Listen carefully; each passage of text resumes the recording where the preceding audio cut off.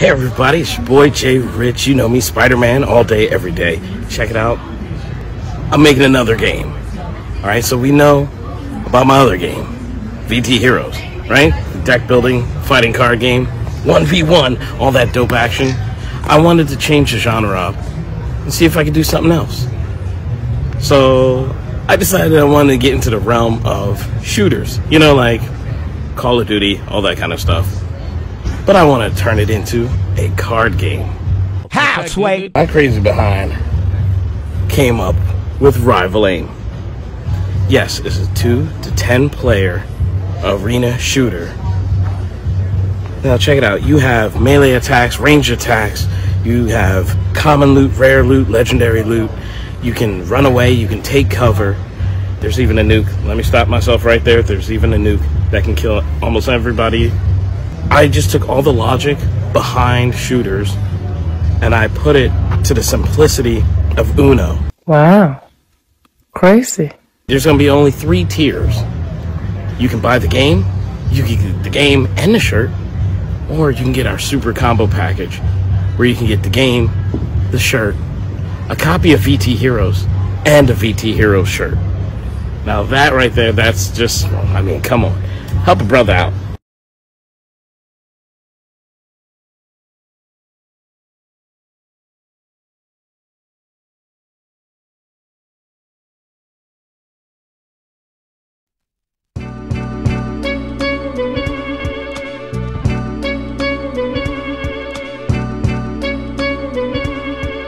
All for you, yeah, yo. There whenever it matters, and even more when you feel like it doesn't. Protect you so you never feel like you wasn't. Know I'm right alongside you, either that or I'm behind you, but always got you. End of discussion, nothing means more. First one to offer is shoulders for what you reach for. Thought I saw the eyes of the world until I seen yours.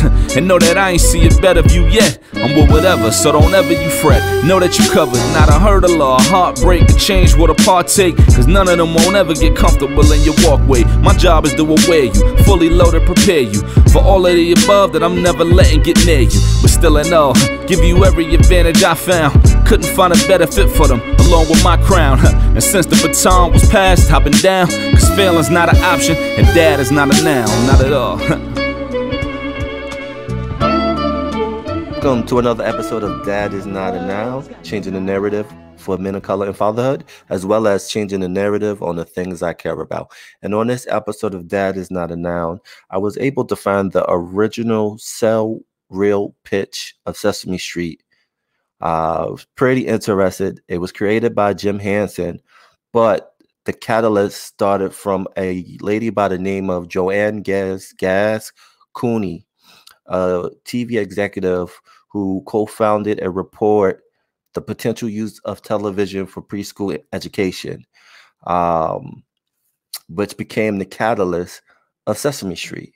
So I wanted to share this interesting sales pitch reel because, you know, I'm a nerd when it comes to stuff like this. And then also in the link below will be the report if you want to check it out.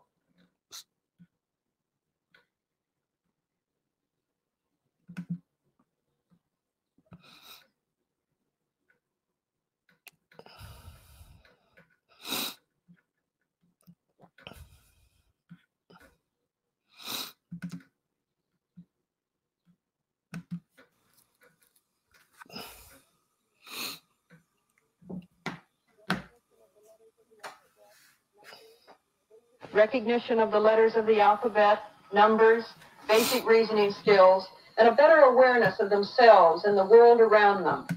When the workshop goes on the air, the puppets you'll see in the film will be joined by real people who will set each segment into the proper learning context. The techniques we're using at the workshop are quite deliberately drawn from approaches which have proven effective on commercial television. Fast action, humor, and animation have become established means of attracting children's attention to television. And we're using these same techniques to motivate children to absorb the curriculum content of our series. You'll note in 1 or 2 of the animated cartoon sequences in this film, which are among the very first that we've commissioned, that the short, simple 60-second form used by TV advertisers commercials to sell products is used here to teach numbers and letters. As teachers and parents know, young children learn through repetition. And so, as with television ads, this material will be repeated many times during the 130 hours of original programming in our first season. We want to emphasize that the Children's Television Workshop is an experiment. Research is woven into the total fabric of the show. Every segment is being tested and evaluated by the toughest critics of all, the children themselves. I think it's fair to say that by the time our program goes on the air, it will be the most thoroughly researched show in the history of the medium. Now let's see the film.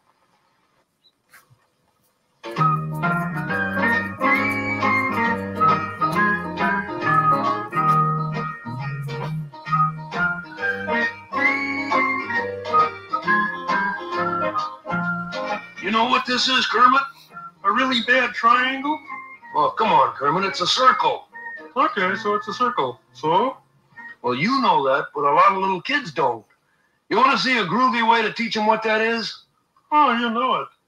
Okay, the idea is to look for circles in the things you might see every day. I'm hip.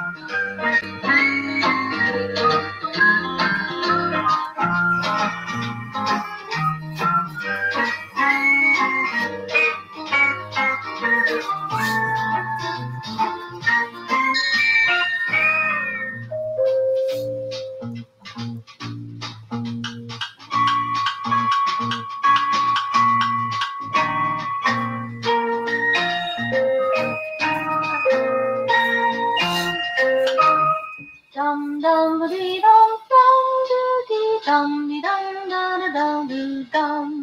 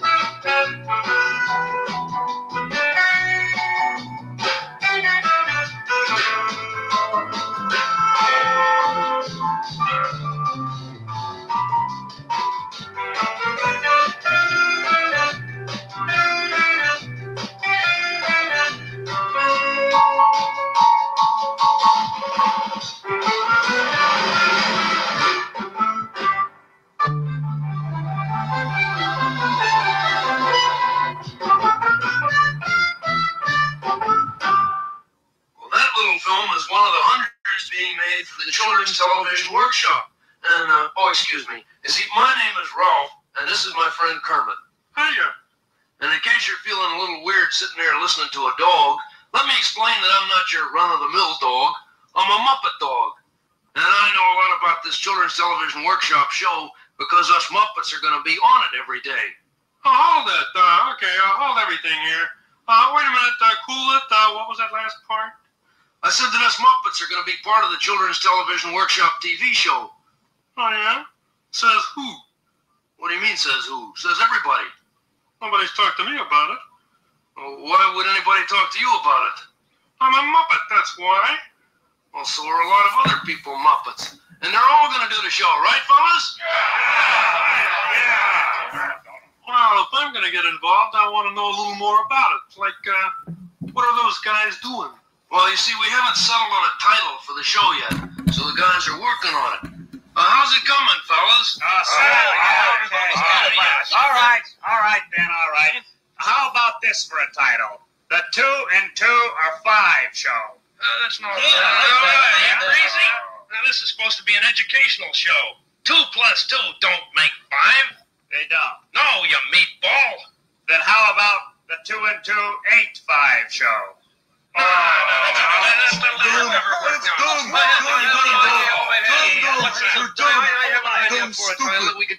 it sounds like it's going to be a real smash. What's the idea of this show? Well, the idea is to teach little preschool kids some stuff that'll be useful to them in school, like numbers and letters and like that. And your idea is that the kids are going to race in from baseball and turn on the educational TV channel to be taught letters and numbers. But they will, Kermit, because all the teaching stuff is mixed in with stories and cartoons and us Muppets and real people and like that. And we're going to spend lots of time and money and make sure they know all about it. Oh, that doesn't sound cheap. Well, it's not. How much money have they got to do it? Oh, upwards of several $1 million. Yeesh. Want to see some of the little films that'll be in the show, Kermit? Yeah. Okay, here's one to teach the alphabet. Go ahead. No. Don't dance. H-I-J-K-L-M-N-O-P. Slower. L-M. What? I said slower. L-M-N-O-P. Not that slow. Q-R-S-T-U-B. That's nice. W-X-Y-Z. Yes. Now I know my ABCs. Next time, won't you sing with me? There won't be any next time. We're going to keep repeating them, Kermit, just like commercials on regular TV. Again and again until they sink in, you know? Oh, that's kind of a groovy idea, Ralph. Commercials for the alphabet. They must have some people who know what they're doing at the Children's Television Workshop. They got an advisory board of the best people in the country. And a research department who are studying kids and testing material and... Any frogs on this advisory board? Of course not. Study any frogs in this research department? No, I told you, Kermit, this show is for kids. Now here, watch this. To make little kids start thinking about how their bodies work, like hands and feet, and like that, watch this.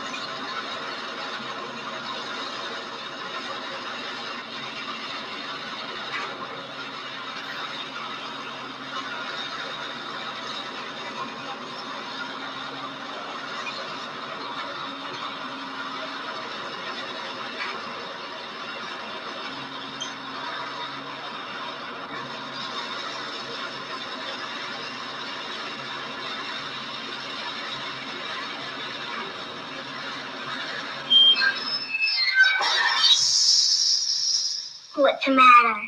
I'm broken.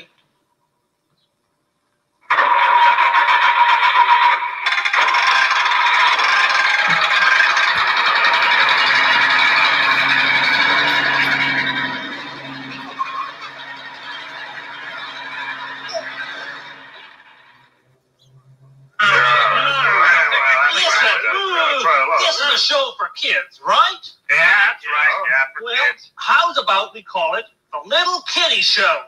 Well, that sounds all right. I like it. But we ought to say something about the show, telling it like it is.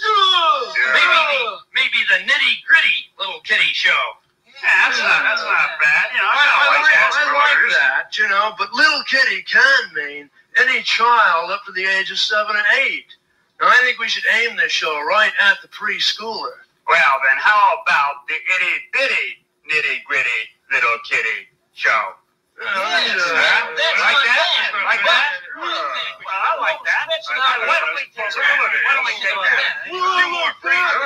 You really think you're going to get this show on the air? Well, never mind them, Kermit. Now watch.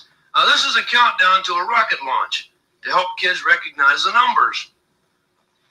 10, 9, 8, 7, 6, 5, 4, 3, 2, 1. I hope your show works better than that rocket. Oh, that was only his first try. He'll get it. 10, 9, 8, 7, 6, 5, 4, 3, 2, 1.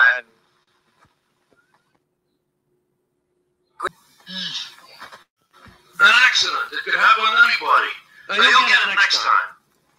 10, 9, 8, 7, 6, 5, 4, 3, 2. Arrivederci.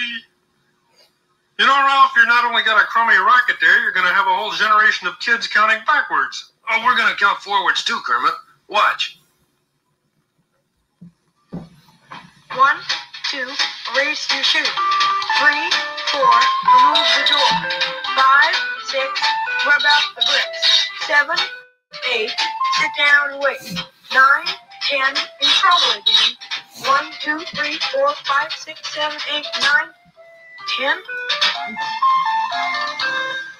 Somebody remember it, though. You know? No, not a chance. Yeah, that's okay. That's okay. But we shouldn't aim at either just the city kids or the country kids. So we call it the itty bitty farm and city witty titty nitty gritty dog and kitty pretty little kitty show. That's the worst title I've ever heard.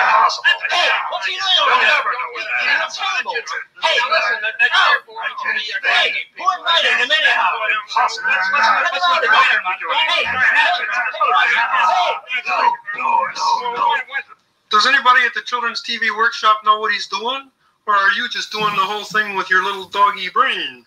If you just pay attention, Kermit, I'm trying to tell you. Easy, boy, easy. You need a booster for your distemper shot there. Oh, wait a minute. Hey, Jerry, you got a minute?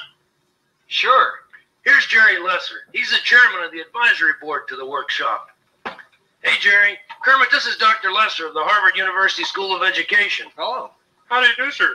Jerry, could you help us by explaining to Kermit here how they're putting this program together? Oh, I think so. Let's see.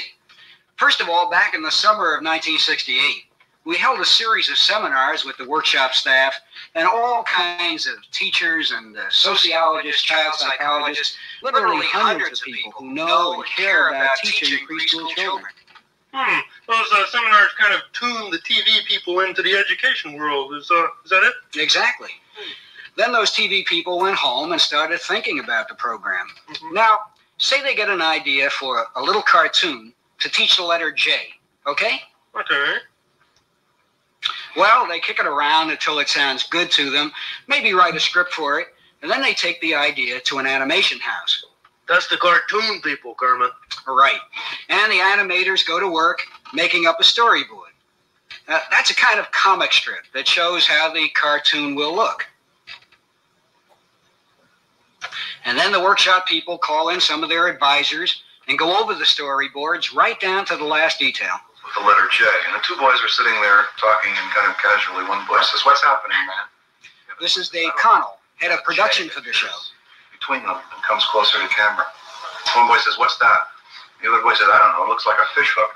And at that point, we will animate the J into a fish hook. There's Dr. Edward Palmer, our research director. and Bob Davidson, assistant director of the project. This letter looks like, or I think it's a very good idea, but there's always the danger. And Dr. Marion Blank, one of our advisors. She's a child psychologist. Jay, you can call it a bishop. Joan Cooney, executive director of the project. Of what children seem to remember. There's Edwina Myers. She's a teacher who's taught hundreds of 4- and 5-year-olds, and she was asked to advise us on this particular film because she's a curriculum specialist. Extraneous sort of material that leads into it. The words here are very difficult. Yes. The jive and jump and Junebug and yeah. Jane O'Connor is a teacher who's on the workshop staff full-time. You're not arguing for a more didactic approach. No, so much as saying that this is a difficult entertainment. Yeah, right. Many of them are terms which the children are hearing or may be hearing now a great deal, such as jogging, which is the big thing. And the judge, to see the judge, sort of an additional kind of learning. We're going to have to consider, to some extent, what they're able to see, although they may be caught by it. If it moves very quickly, then it may end up being just pure entertainment, if really that, for children who don't get the fun in the words. If it moves slowly, or if it's repeated often enough, then you may get some of that. I'm not too sure about the movement. The movement of it bothers me. Well, we're calling these things commercials for our own shorthand, and we're planning to treat them essentially the same way a commercial enterprise would create a campaign. But we're trying to sell the alphabet to preschool children. So they check out every idea with as many experts as possible before going ahead with it. Well, that's crazy. Well, what if the experts tell them it's a bomb? Well, they throw it out and start again.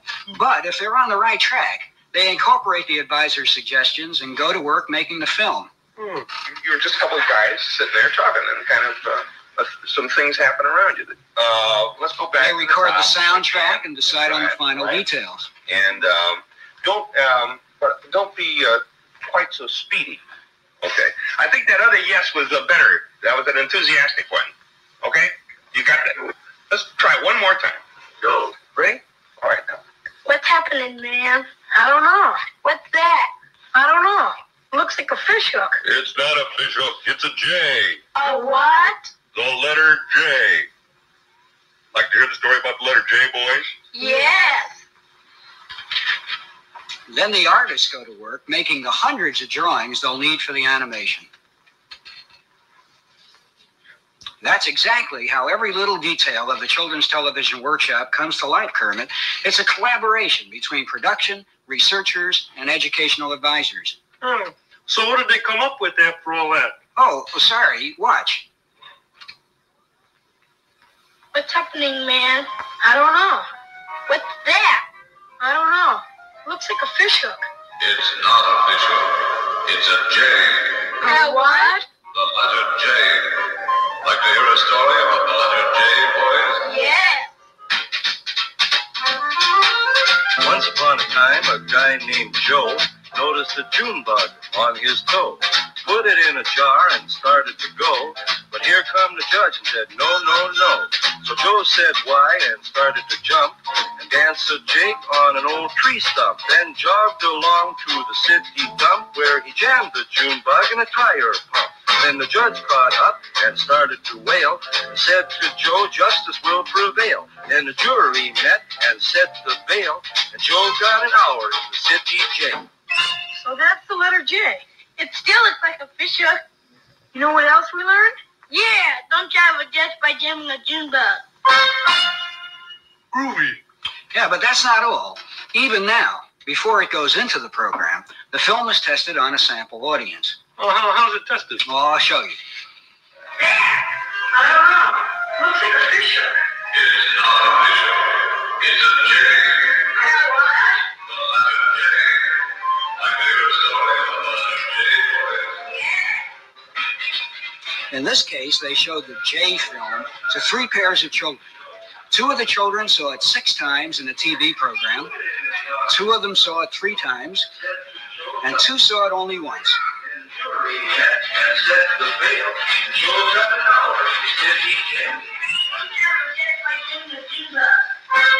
And then they were tested to see what they learned.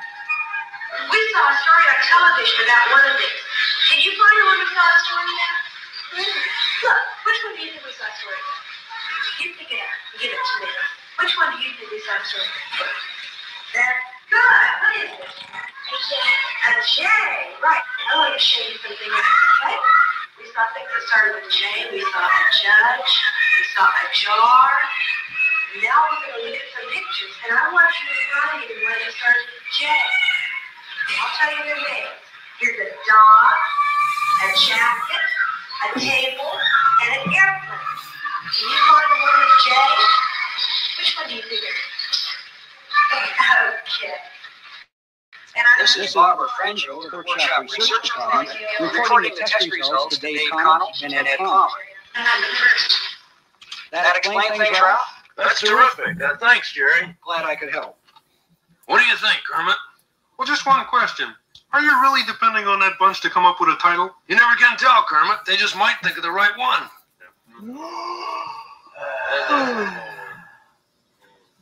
Hey, these kids can't read or write, can they? No. Then how's about we call the show Hey Stupid? Hey, stupid? Okay. Hey, that does it. Ouch, you guys. Think of a title without you. Ouch! Get out! Get out! Come on. Get out, fellas. Hey, stupid. Come on, out. All the way out. Smartest movie ever made, Ralph. Oh, sure. Me and my big mouth. Who's gonna Who's find gonna us a find title now? Well, what sort of a title are you looking for? Well, something that says we're gonna open up new worlds for these little kids, but not too cute. Oh, what am I gonna do, Kermit? Where's this show gonna take place? Well, on a street, on the front steps of a house. That'll be the main place. What are we gonna do for a title? Open up new worlds. Street. Hey, Ralph? Hmm? Why don't you call your show Sesame Street? My entire career as a TV educator nipped in the... What was that? Sesame Street. Like Open Sesame. It kind of gives you an idea of a street where neat stuff happens. Kermit, why, you're a genius. Mwah! Yuck. Sesame Street. I love it. The kids will love it. I can see it. Up there in lights, the Children's Television Workshop presents Sesame Street. Oh, that's a great title, Kermit. Now, you're going to stay with us and help us put on the show, aren't you? Well, I don't know, Ralph. But you got to do it, Kermit, because it's going to be a terrific show. It's fast and funny and educational, and we're going to have a ball doing it. Now, what do you say, little green buddy? We need you, we want you, we love you, and it wouldn't be the same without you. For the old Children's Television Workshop, are you with us, fella? I don't think so.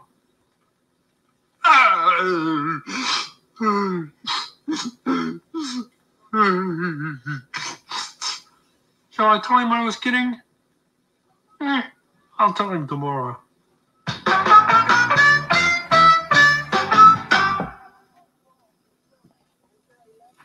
I hope Rolf and Kermit and Jerry Lesser have given you a better idea of what the Children's Television Workshop is all about.